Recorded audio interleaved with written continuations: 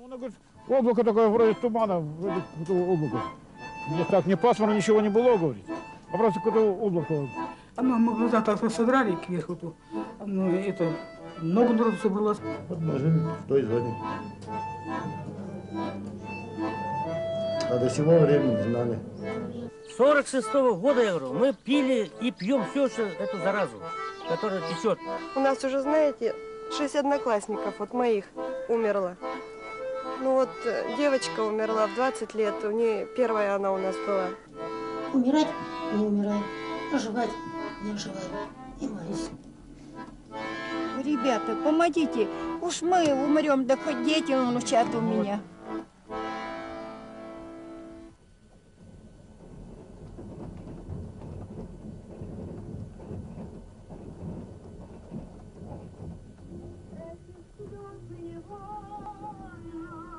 It takes 36 hours by train to get from Moscow to the city of Chelyabinsk. Until recently, no foreigners were allowed to go to this province in the Ural Mountains, and even Soviet citizens were required to get passes.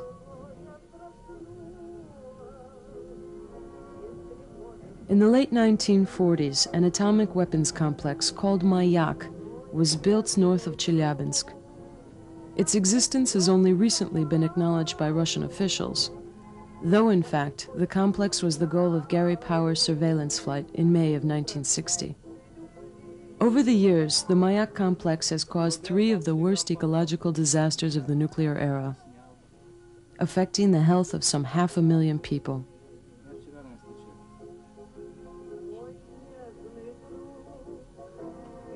The train is arriving at Chelyabinsk, a city of more than 1 million people at the geographical center of Russia, protected by Siberia to the north and the Ural Mountains to the west. The secrecy which shrouded the region prevented news of these ecological disasters from reaching not only the outside world, but even the very inhabitants who were suffering from radiation sickness.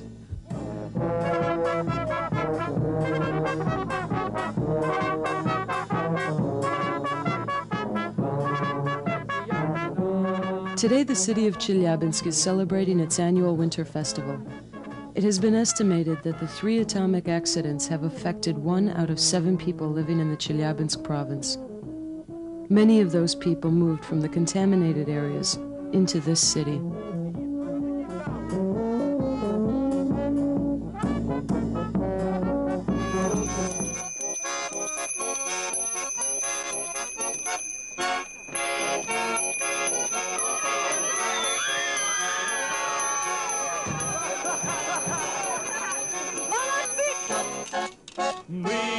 Ребята удалые, дружно, весело живем. И Челябинск, край уральский, никогда не подведем.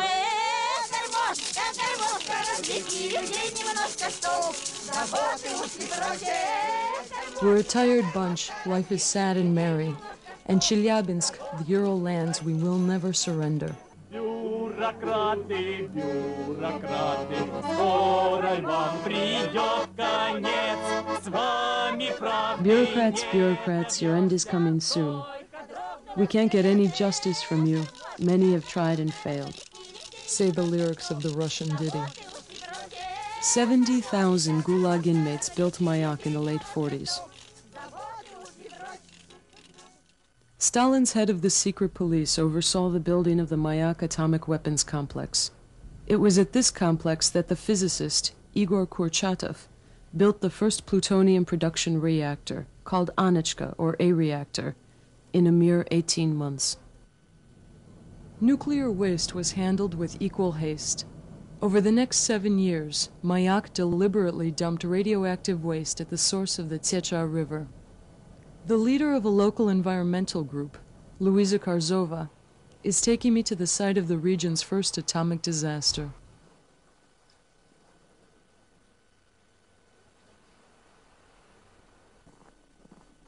Traces of radioactivity were found as far away as the Arctic Ocean. When officials at the Mayak nuclear complex realized that the river was severely contaminated, they put barbed wire fences along its banks and some of the population was evacuated. But by no means all. The 4 largest villages were left in place, among them Musliumova. We're on the ice. We're standing on the river. Let's give it a try. Let's see what happens. Louisa told me earlier to expect a much lower reading because of the ice.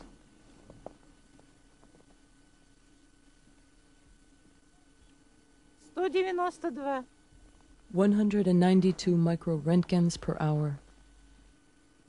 That's 10 times the background radiation in the area.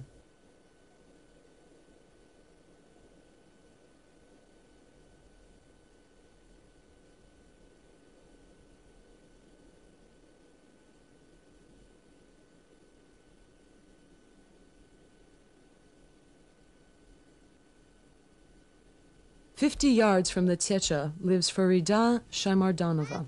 She teaches the 1st through 3rd grades in Musliumova's school. Your father died, don't forget, and he was 47 too. My father-in-law died. Then a 49-year-old woman died. A 53-year-old teacher died too. There are 70, 80-year-olds because they grew up in an ecologically clean time. But the younger generation, the next generation, are going through it now, the people in their 40s and 50s. And we're next, and our children. They say it's worse for the 3rd generation." Farida can't explain to me why she lets her daughters play on the river, despite the dangers. It's the way people live. They know it's harmful, especially now. Children don't understand, of course, but adults certainly understand. But they do what's easier and quicker. Why go 3 kilometers out of your way every day, there and back, when you have housework to do, children, a husband waiting for dinner?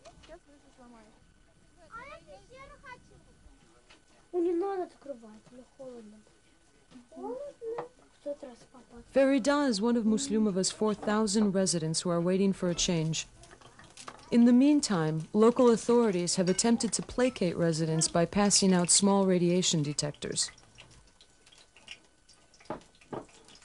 She uses it, though she doesn't trust its results. So far it's only 15. We'll have to wait a little longer. So many years of lies have left me skeptical. We used to believe everything like idiots, and now we don't believe anything like idiots. Musliumova is about 40 kilometers downstream from the Mayak complex. For decades, the people of the village were kept in ignorance about how dangerous the river was. Most of the warning finally came not from the authorities, but from local environmentalists and foreign scientists. The Musliumova hospital has 25 beds for adults and 10 for children. Food and medicine are in short supply.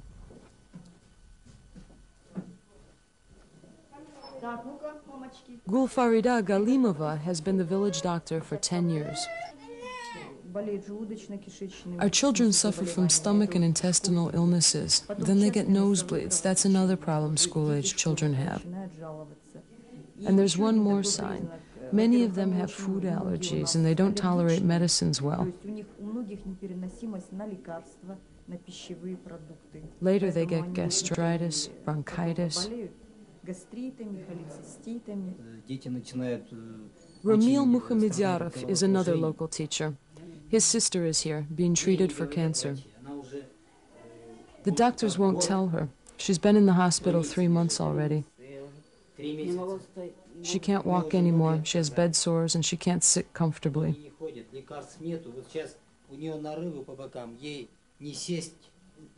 We don't even have the simplest bandages.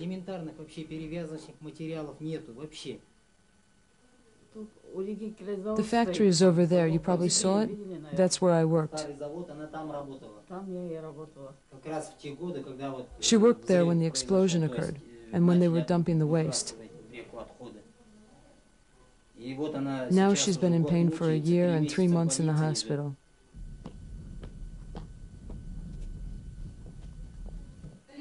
Raise your hand if you swim in the river. Nobody knows anything about us. Chernobyl happened, but that's Europe. The pollution reached Europe, and the whole world was upset. But us out here in the backwoods of Russia, nobody knows about it. Nobody in the world cares about the bed we've made for ourselves here. And that the children's health gets worse from year to year is no secret. It's no secret at all. Before they had rosy cheeks, but now look at them, and that's our future generation. The river will thaw soon. The kids don't have anywhere to swim in the summer.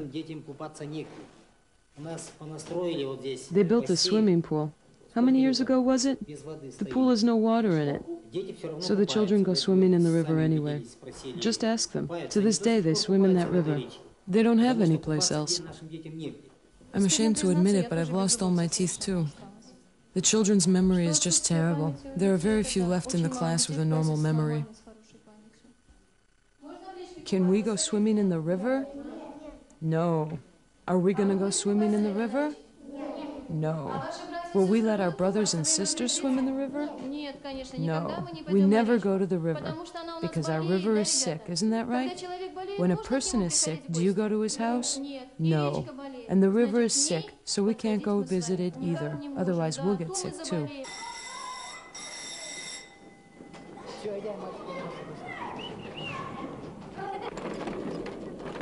When Svetlana Akhmadyeva's mother died of cancer the year before, she left a good job in the city of Chelyabinsk to take care of her father in Muslymovo. I came for Dad. He's all alone now. I was afraid I would lose my father, too. So I came here, but I didn't really want to. I really don't want to live in Muslymovo. I hate Muslymovo. There are probably a lot of people who die in their 40s. Can't you take your father and leave? I ask her. People who don't know life here always ask that. Why don't you just leave? But where could we go these days? Even if we go somewhere, we can't buy an apartment. We don't have the money.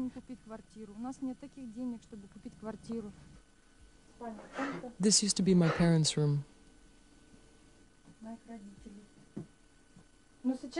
It looks more like a storeroom now because I brought all of my things from Chelyabinsk.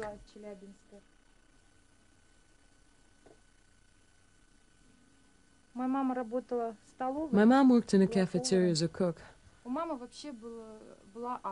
Mom had asthma, and she took all these hormonal medicines. They were the only thing that kept her going. She always thought she would die from the asthma, but it was stomach cancer. I remember there was a militiaman who would walk along the bank of the river. He would chase us away from the river, but for us it was a game. We would run away from him. We would hide until he had walked away, and then we would dive back in. Now, of course, I'm horrified. If someone had at least explained it to us then, we wouldn't have swum in the river. When I was little, we would take the geese there, and we would swim all the time. It was such a temptation. It's so hot in the summer, you just want to take a swim in the river. Svetlana's father is 52 years old and works on a collective farm. His name is Socialism, or Lism for short. What's the count on the pelmeni so far? 13? That's all right.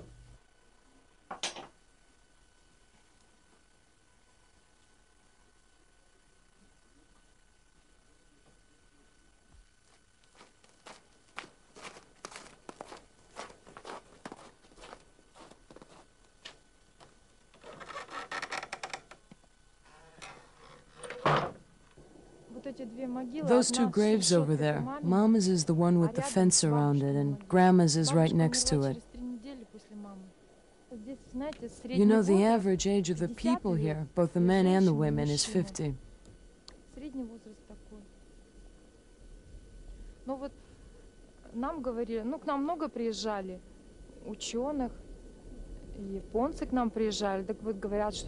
The scientists and Japanese came to visit once. And they told us that the effects of radiation are worst of all for the third generation. So Mom was the first, I'm the second, and it'll be worst of all for my children.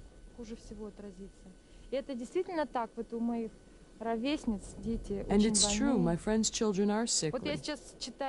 I've been reading up on how you can get that strontium-90 out of your system. Как можно вывести этот стронций-90 из нашего организма?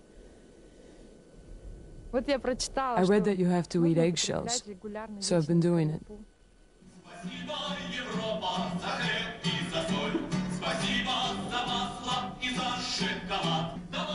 2 weeks later, Svetlana's father has checked into a Chelyabinsk sanatorium created at the initiative of the Kish Team 57 Association. The sanatorium is located in a former trade union hospital. The sanatorium resembles a spa more than a hospital. Lizum's favorite part of the day is the bioenergy treatments. Wonderful, wonderful. All your canals are open. But we have to spend some time on your liver.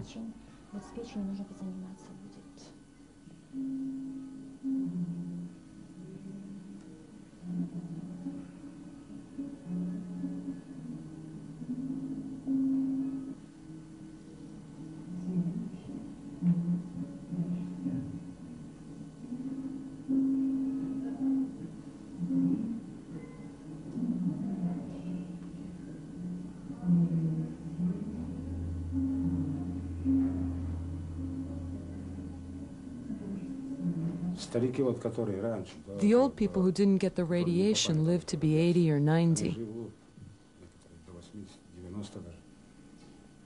But people our age, 35, 40, they're dying right and left, and always from cancer.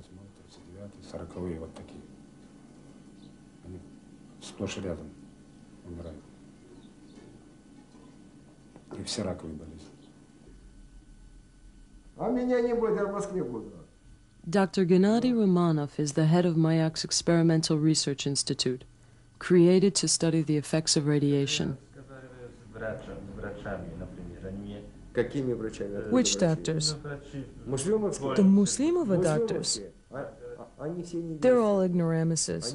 They're all ignorant about nuclear biology and radiology. They don't know anything. They're swayed by their emotions. But they say that there's a lot of cancer. I'm telling you, let's divide the situation into two groups. The situation today after 40 years, and the situation in those first years. Those cancers that you see today are the result of irradiation during the first years of the plant. Cancer has a latency period of 20 years, so if the situation today is bad, and if it causes cancer, then we won't see those cancers for another 20 years. That'll be when? Say around, about 2015.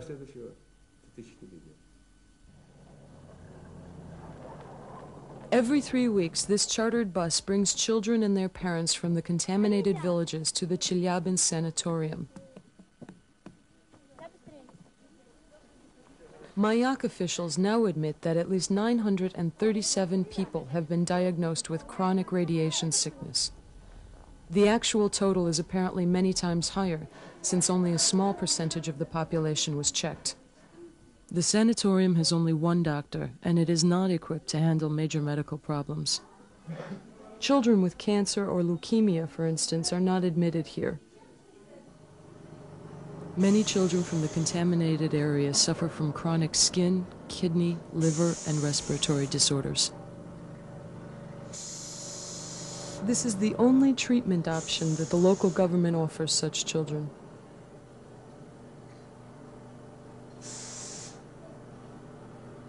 The second tragic accident at the Mayak nuclear facility occurred in September of 1957. The cooling system of a waste containment unit failed, and the radioactive waste exploded with the force of 70 to 100 tons of TNT. Some 20 million curies of radioactivity were ejected into the atmosphere. 270,000 people were in areas with increased radiation levels. All the water sources in those areas were contaminated.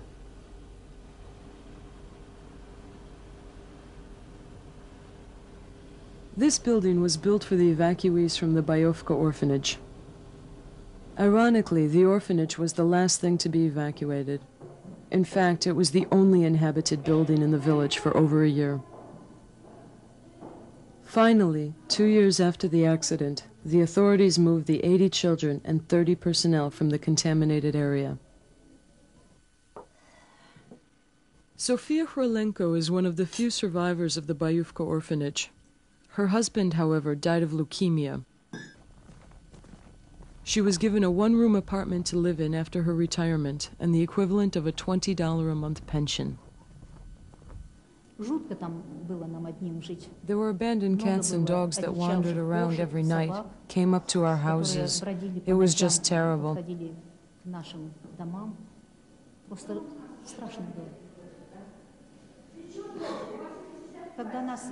When they evacuated us, they gave us a resettlement pass, 400 rubles, and made us sign a form saying that we wouldn't reveal state secrets for 25 years. Of course, we knew what that meant, and we tried to keep it confidential when we came here.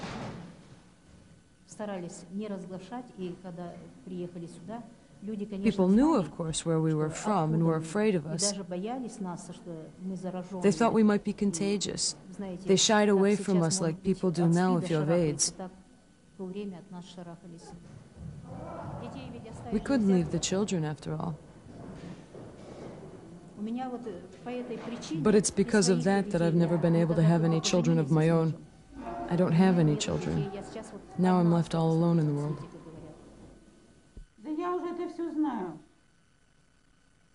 Luisa Kurzova and her staff are preparing a battle plan in order to reach all of the radiation victims in the region. Some of them visit the office and fill out a form prepared by the association, but others live in remote villages. Luisa also prepares volunteers to seek out such victims. I see you have the second and third generations here. All of them. You have to check all of them. There are children and parents who live there. Those are the ones we're going to help. The inhabitants of the village of Mitlino were moved from the Techa River in 1956, after the contamination was discovered. The authorities moved them only a few kilometers away, however, to Bolshoy Kuyash. When the explosion occurred in 1957, they were in a direct line and once again were irradiated. The villagers were resettled a second time, most of them to Bolshoye Taskino, which today is again a high radiation area.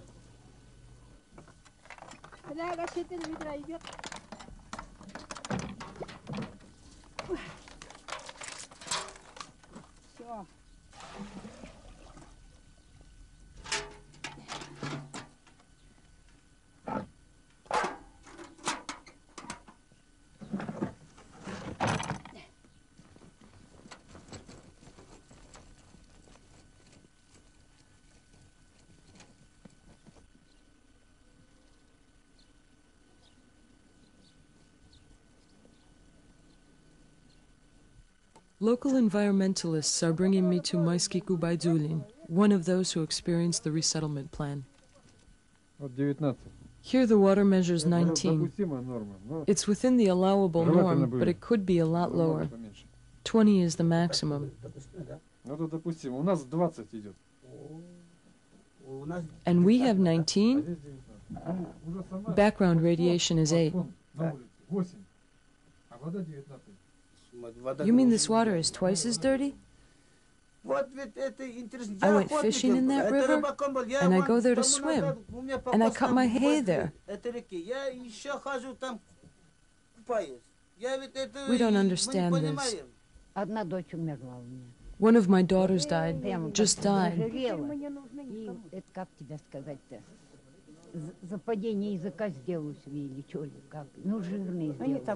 We swam in that river. We drank that water. My son's sick too. He's real skinny, my oldest son. He's very sick. And my son gets these nosebleeds. And look at her back. Her spine is crooked, and she gets these bleeding sores all around.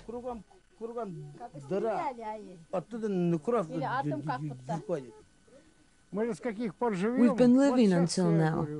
Those Chernobyl people, they've been getting help, but here we are. We're born without arms and legs, and no matter how bad things are, we manage to walk. And there's nowhere to go.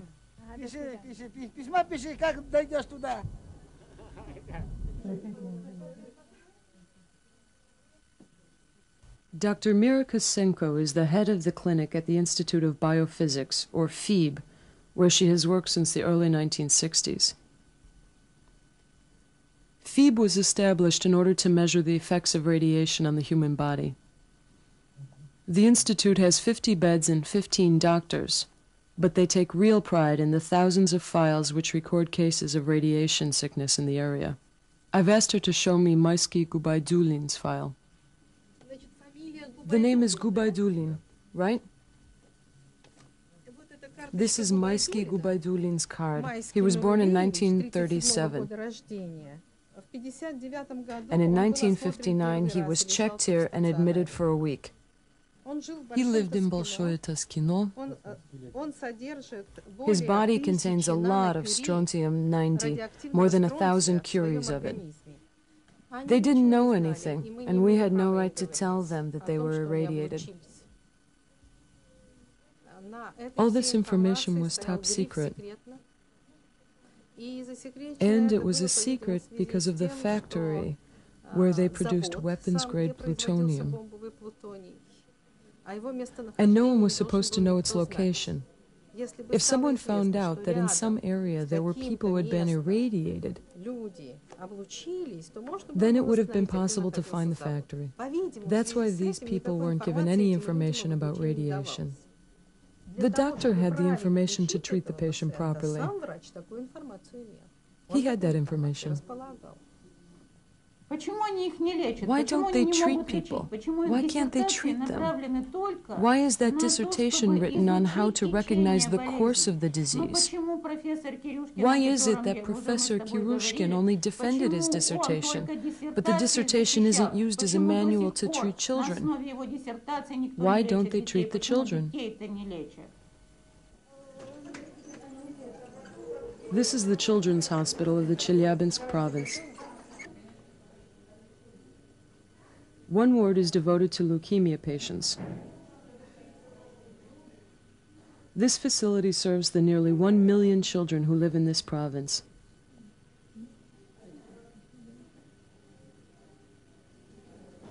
The 30 beds on this floor are always full, and the waiting list is enormous.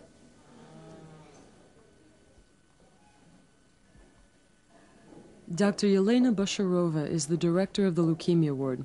She has been researching the incidence of childhood leukemia in the Chelyabinsk region.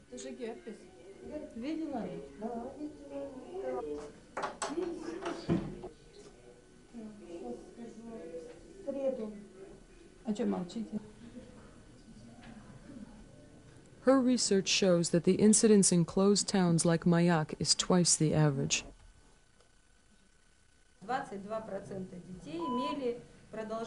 22% of the children survive for over 5 years, which is the criteria for a cure. So we simply observe them, and they're healthy without any treatment. 22% of the patients. But the rest die. They die. Sooner or later, they die. That's the way it is. But since last year, we've been trying to use the German course of treatment. It gives them a better chance, about 50%. But in Germany, the treatment is much more intense. For the time being, we can't do that. We haven't gotten to that point yet. 3-year-old Maxim's parents and grandparents lived and worked in the Mayak atomic complex for more than 30 years. His father and grandfather eventually died of leukemia. Maxim will be seeing the most renowned orthopedic specialist at City Hospital No. 9, Dr. Naum Pollock.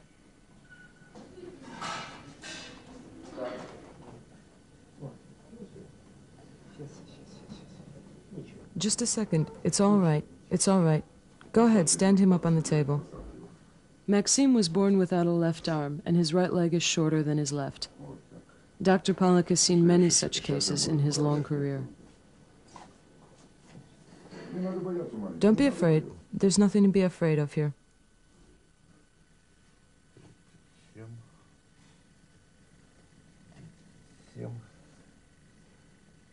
43 centimeters. 43 сантиметра. Bend your leg, dear, bend your leg. In the city where I live, there are a lot of children without hands, legs, feet.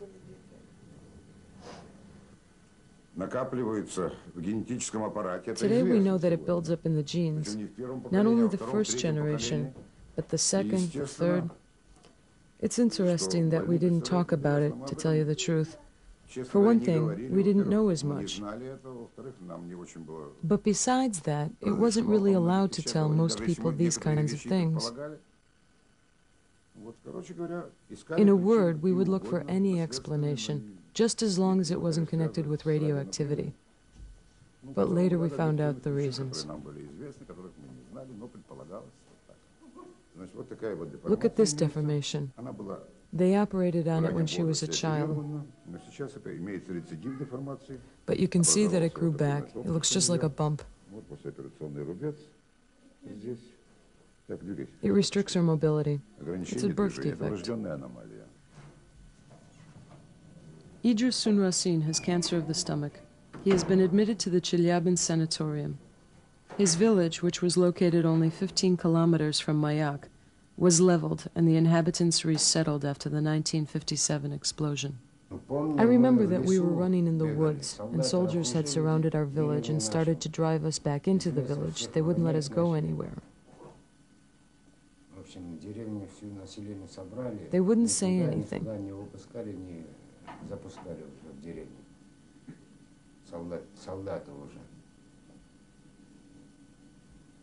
They didn't tell you what had happened?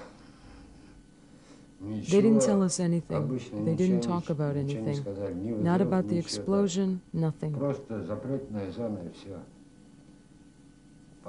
They put up posts, made a danger zone. But there was nothing said about an explosion. Maybe the adults knew about the explosion. They put you in this barrel-shaped thing. You slide in and out of it. That's how they measure the radiation.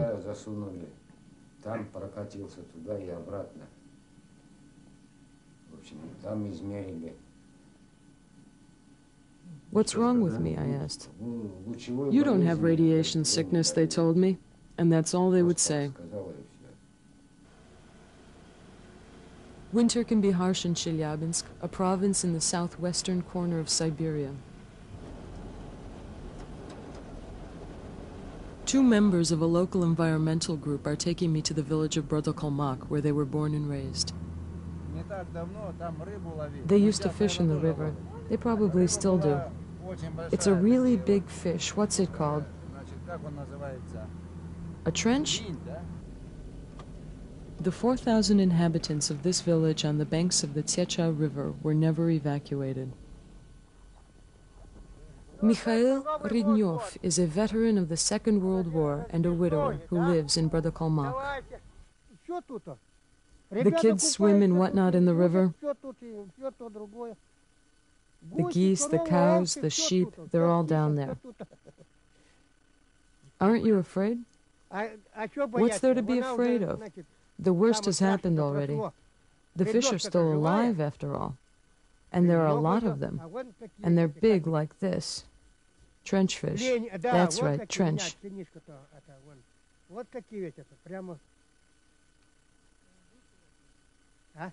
Do you still fish now? Yes, yes, I fish. I fry them. Fried, all the atoms fly out of it. Today, for the first time, people who live in Brodokolmak are meeting to discuss their concerns out in the open. The school's principal and geography teacher, Dmitry Sinin, leads the discussion. Every third person dies of cancer. My grandfather died of cancer. Nobody dies of old age anymore. You mean when they're 70? No, not 70. Young people are dying. Young people are dying of cancer too. I know a 17-year-old girl who died of cancer. How does someone that age get cancer? Why are these young people dying? There was a young man who grazed his cattle with ours, and he died already. They already buried him. We have to do an analysis. The river was contaminated. No one explained anything to us, not even why we can't go near it. And when we ask that man, he says, that's the way it is, that's the way it is. And there were times when a militiaman would stand next to the river, and we would be swimming and doing laundry. They didn't know. They knew. Dmitry Semyonovich, this is serious. Why are you turning everything into a joke? I meant what I said. We still have relatives living there. And are they still dumping that filth into the river? How can you be so sure of what you say? Who runs Mayak, your brother? The woman doesn't have enough knowledge of science to yell that. I'm a geographer, and I don't know about the underground water. It was an experiment on people. We were just guinea pigs. Now I suppose we're hostages. In our school, there is a separate class that's been going on for years, the 5th grade, that has been using a different program for years. We know very well that all of those children are retarded. No one talked about that before either. Now we do. How is it that suddenly we have a whole grade of retarded children? It's our radiation. We, especially you, the younger generation, should be upset. And I'm very happy that our comrade from America, who's going to do a film about us, will show everyone, and I hope the whole world finds out what sort of situation we have today in this country. Dr. Alexandra Slusaryova is making her rounds at the Brodokolmak hospital. She suspects that she herself suffers from radiation sickness.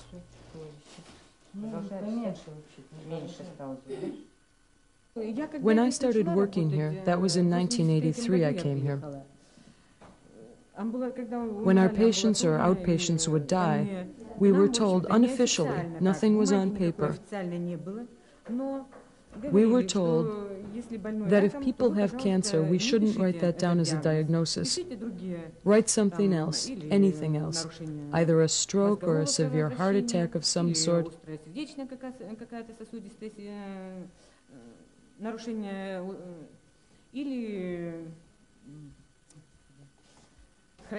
Even chronic heart disease, basically any of those accompanying diseases. But they would only let us put down cancer as a contributing factor. But to just put down cancer as a cause of death was not allowed. We have that Institute of Biophysics in Chelyabinsk that studies these problems. But they don't inform us. I went there about 4 years ago as a doctor to meet my colleagues since they had done research on my generation, people born around 1953, 1954. Well, they wouldn't even tell me about the radioactivity, how much I've got of that strontium-90 in my system. I asked, and they said it was a state secret. Everything here is a state secret.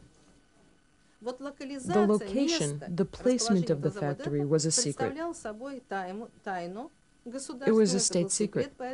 So we couldn't tell people that by living here, they were in danger of irradiation. We couldn't write down radiation sickness. We weren't allowed to. So how did we indicate it? We were given instructions to indicate it with initials. The 3 letters ABC. And whenever we see that abbreviation, and we have it on cards over there, I can show you some, all of us who work here knew that that was radiation sickness. это вот туда не надо.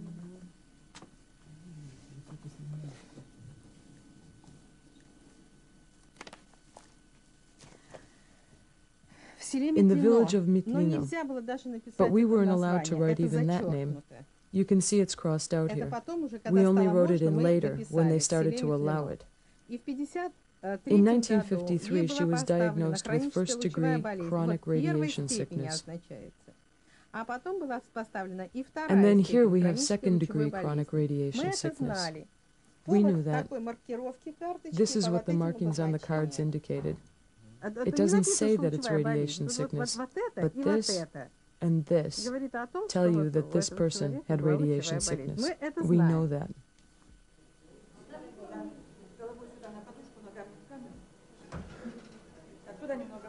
The level of strontium-90 is one of the factors used to determine the amount of radiation received by a person during his lifetime.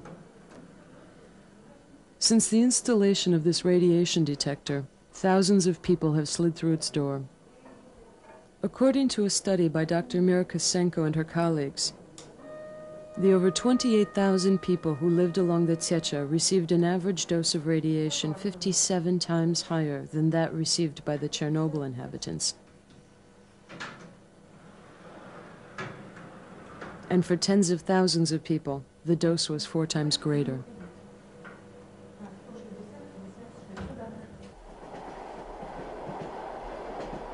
Before I left the region last winter, I promised the friends I made that I would return. My first visit is to Ramil Muhammedyarov, whom I met last winter when his sister was in the hospital. You left when? In March? Yes, in March, at the end of March. The end of March, around the 20th, right? After that, we took her home. She died at home. 56 years old.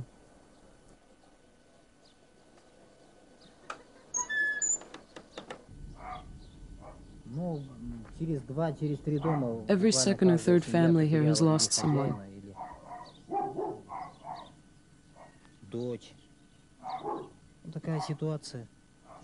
I think it's abnormal. I wouldn't mind if people lived to see their pensions, died of whatever, of natural causes. But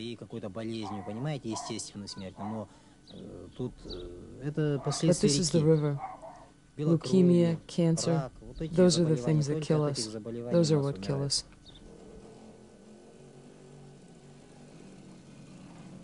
The husband there died, didn't make it to 40.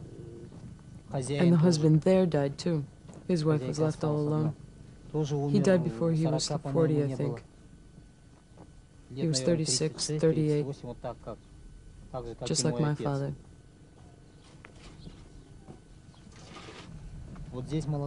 Last year, a young man died of lung cancer. 40, 42 years old. That house there is empty right now. A young family lived there. The wife died, she was 28, of leukemia. Then her husband died exactly a year later. Now only their orphan daughter is left. My uncle lived in that house, 56 years old. He died of leukemia. I'll tell you everything, of course. But I only know a little Russian. My husband lived in that house. He had cancer. Roma was 50, yes. He was in Phobe. What was it? Phoebe, for 5 months. My daughter got sick and died right away. Your daughter was 36 last year, right? Right. These are the little girls she left. 3 little girls. On his way to work, Ramil, like many other villagers, crosses this bridge over the Tchetcha River at least twice a day. The bridge has a radiation level 15 times higher than background radiation. It's simpler, of course, to leave, but our roots are here. Our father. We were born here. Where should we go? You can't run from fate. We're already irradiated. Even if we go to a clean area,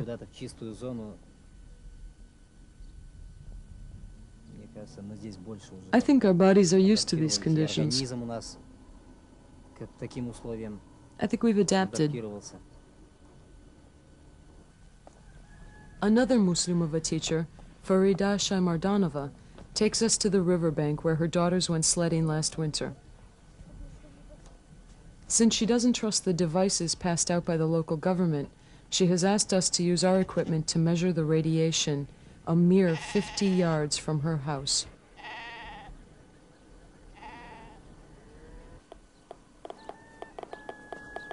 Incredible. It raises.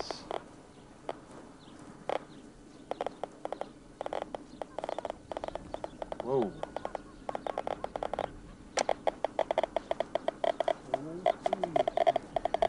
$100, $150, $200. This is insane. This is 25 times normal background radiation.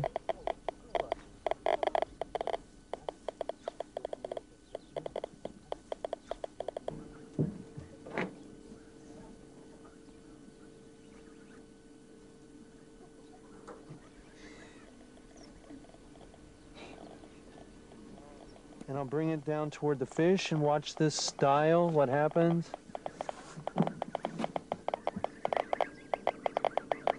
It goes all the way to the bottom. Is there a lot in the fish?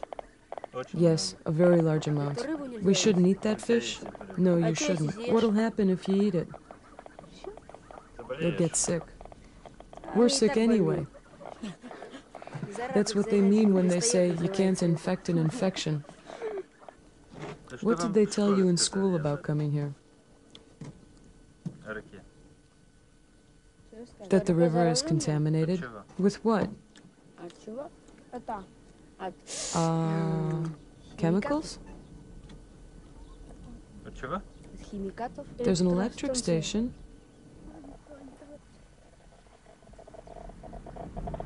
Whoa. At 1. This is hovering around 1. So that's the highest reading so far. The radiation is high here. You shouldn't be here. Don't stand there.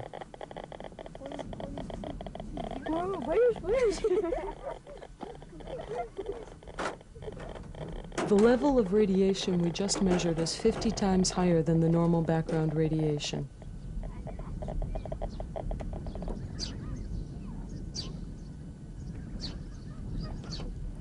In 1967, the third ecological disaster struck the region. Radioactive dust swept over the countryside when Lake Karachay, a makeshift waste containment basin, dried out during a drought. Over 2,700 square kilometers and 40,000 people were affected.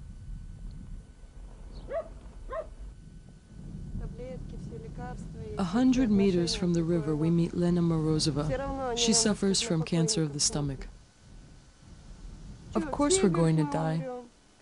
What's there to be optimistic about? It's better to believe. I've got no home, no medicine. How are things going to get better?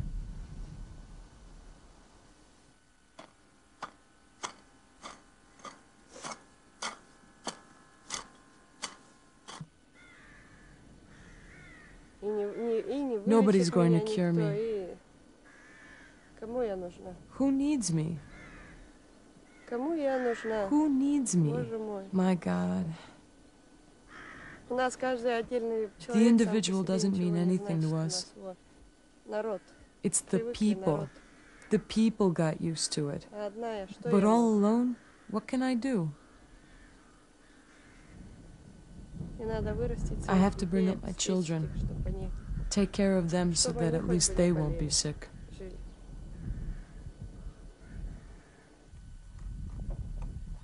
Idris Sunrasin, who was diagnosed with stomach cancer, has come home from the sanatorium in Chelyabinsk. He has lost another 10 pounds. Be careful there. Don't rip the net. Haul it in carefully. After Idris's sons catch 5 fish on the lake, he invites me back to his home in Argayash. There's no running water today in the Sunrasian apartment.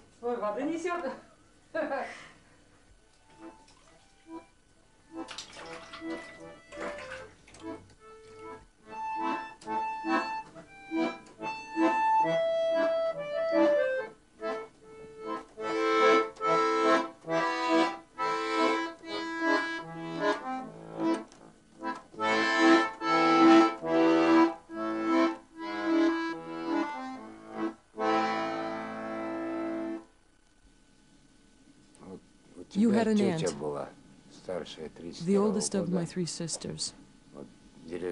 She lived about 3 kilometers from here. She had cancer too, of some internal organ. They did 2 operations, but it didn't help. It didn't help. Another sister lived in the Stavropol region from 1954. She has her own family, children, cancer. She's younger than me, my younger sister. She died of cancer too.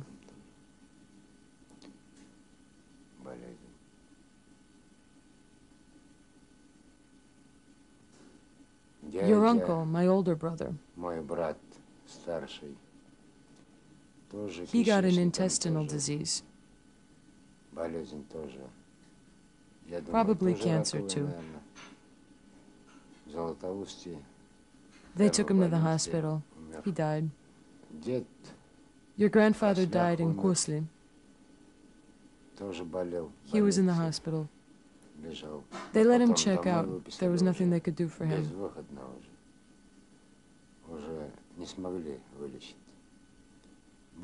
Grandma had a tumor too. She died in 1954. She was 43, 44. She died young too. We're already contaminated, and we get along that way. But some people can't live with the contamination, and they die from it. Probably all of the Urals are contaminated. And we live in that contamination. We swim in the contaminated lake. But we'll be fine. We'll probably live to be 50 or so. But people who move here, they can't live here too long because they come from Moscow or abroad, and the air there is clean. Well, cleaner. And that's why they can't manage for too long here. And that's why people die so quickly.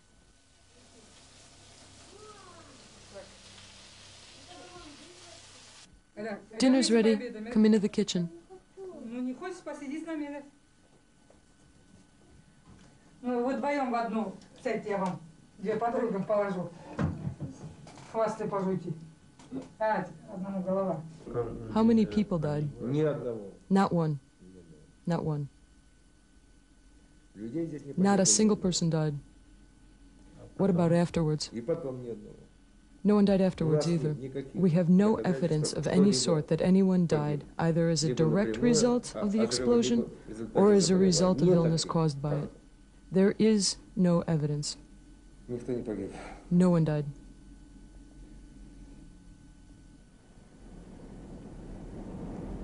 Sofia Hralenko is a retired teacher from the Bayuvka orphanage. The village was evacuated a year after the explosion, but the authorities left the orphanage in the empty town for another year before its children and personnel were moved. The building was here, L-shaped, and right here, this is the first floor. And there were steps going up, game rooms, and this was the cafeteria. Over there was the well. That's where we could get our clean water. It's such a beautiful place. You know, even after all this time, it breaks my heart that we had to leave here. This bush was absolutely tiny, and now look how big it's gotten.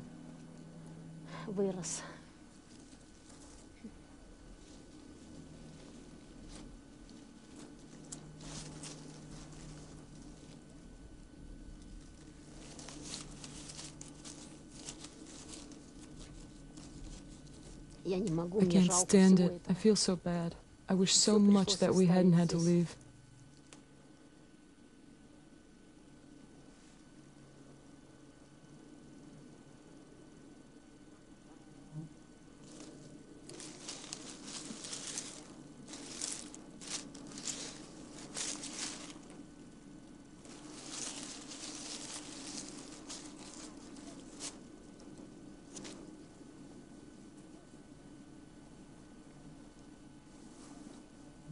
There were 30 of us. Only 7 are still alive. The rest have died. Even the children. Some of them died while they were still children, not long after we resettled. Some a year, some 2 after, and some maybe 10 years after. Some had leukemia, but most often it was cancer of various internal organs. Anisa Nineyeva's family was resettled when she was only 4. Today we are taking her to measure the radiation in her grazing lands for the first time. 0.2 went off the scale. Let me go times 10. It's very high. Pretty constant. This is the highest we've seen. And we're not even closer to the river. It's almost twice what we see in Muslimova. It's higher, right? It is 100 times normal background radiation. What do you do here? We cut hay. This is where we cut hay, right here, this grass. This is what we feed our cattle. That's our field. The animals eat the grass. The children drink the milk. I'm just amazed. I didn't think it could be so high. How many years have you been doing it? Well, how many years? Well, as long as I can remember, and I'm 38. I was born in 1953. They resettled us in 56. But we kept these fields by the river. We all cut hay here. Half the village cuts hay here along the river. We all cut hay. And no one ever said anything? Who's going to say anything? They only started talking about it 2 years ago. We don't have Geiger counters. We don't have anything. I don't even know how much there is in my own field. How would I know? Where am I going to go? Who else is going to give me land? And where else am I going to get hay? So that's how it is.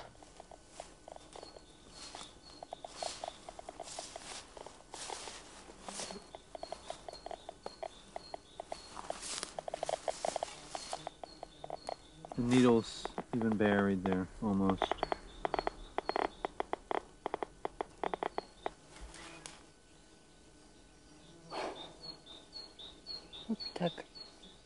So that's it. What are we supposed to do now? We've got to leave here.